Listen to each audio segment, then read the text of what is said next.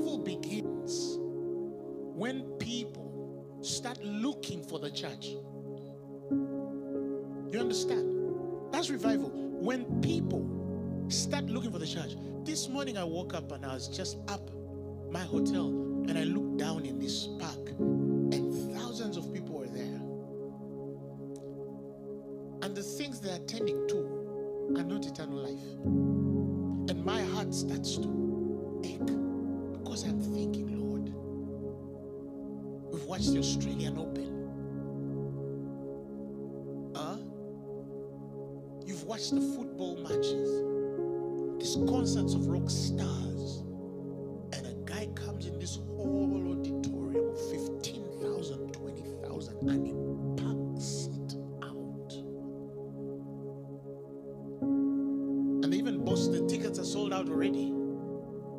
And this artist comes on that stage and people faint just seeing him.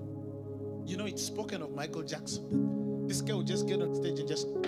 and that's it. They're gone. Oh, somebody almost even fainted because I was mimicking Michael Jackson. Come on, Australians. I was just trying to wake somebody up. But you get it? He just does that and poof. No, you saw the videos, didn't you? Some of you were actually in those concerts, weren't you?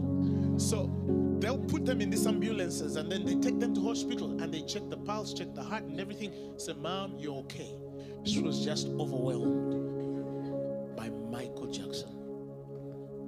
Come to think of it, what power a human being has over another person, that just one stroke like that is enough to consume a person and their whole being to the core and strike a place your worship can't, strike a place your prayers can't, strike a place your fasting can't, because perhaps he has paid a sacrifice you're not able to pay.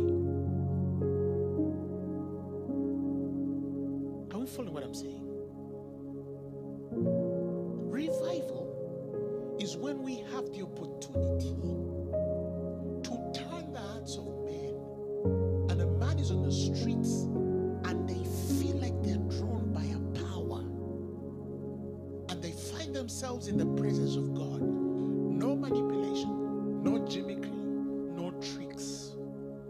You don't even need to have the best worshippers, because I was sharing with the ladies I was with at the hotel today that we actually unfortunately live in a generation that can worship you out of the conviction you need, because even our worship is not designed and defined in the spirit of truth.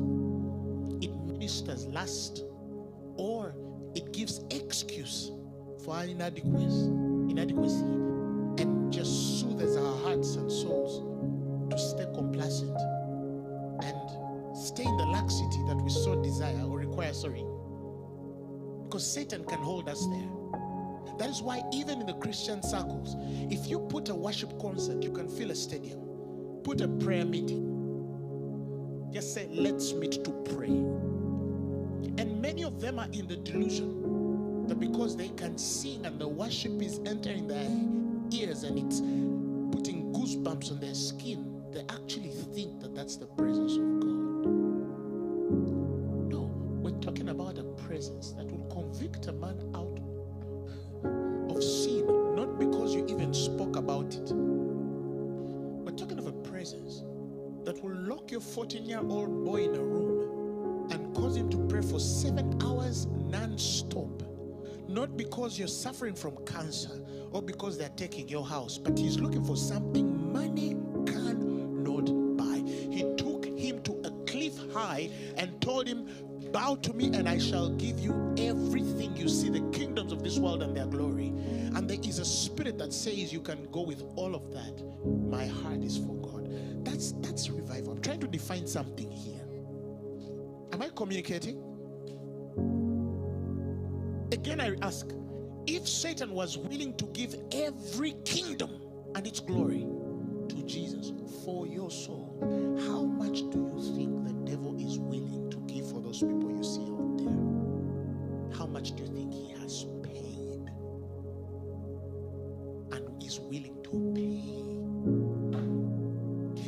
should understand why God says that I would give nations for you. Because Satan knows the heart of God. He knows God can give a world, the world, for a man. So he's willing to give that sacrifice too, because he knows the heart of God. God says in scripture that I will give nations for you. He's only trying to copy